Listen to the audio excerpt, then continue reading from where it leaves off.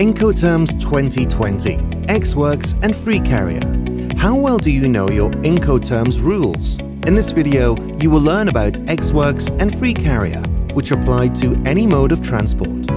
EXW, Ex-Works. Ex-Works describes when a seller makes a product available at a designated location, and the buyer of the product must cover the transport costs.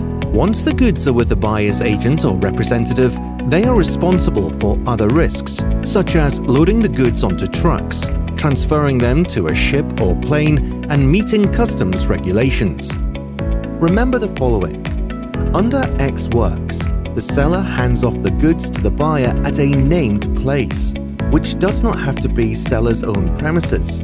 For example, the named place could be a forwarder's warehouse, as agreed upon by the seller and the buyer. The seller is not obligated to load the goods onto the buyer's collecting vehicle. The seller is not obligated to clear the goods for export. He or she is only required to safely package the goods, label them appropriately, and deliver them to a previously agreed upon location. The risk transfer happens when the seller places the goods at the disposal of the buyer for collection at a named place. It's highly recommended to specify a precise point within the named place at which risk and cost transfer to the buyer. This rule is most suitable for domestic trade or for trade within a customs union. FCA, Free Carrier. For international trade, Free Carrier, FCA, could be used. It obligates the seller to clear the goods for export at the country of origin and make the goods available at a set location, with the risk of loss or damage during that operation clearly remaining with the seller. Keep this in mind.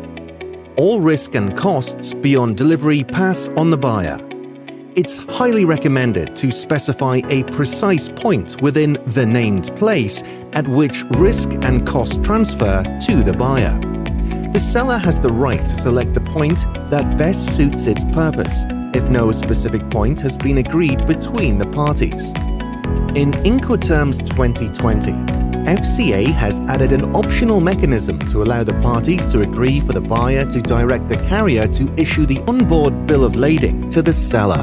The onboard bill of lading is a document that certifies that the goods have been received in good condition from the seller, or a named shipper, or consignor, and have been taken on board the truck, ship or vessel on the stated date.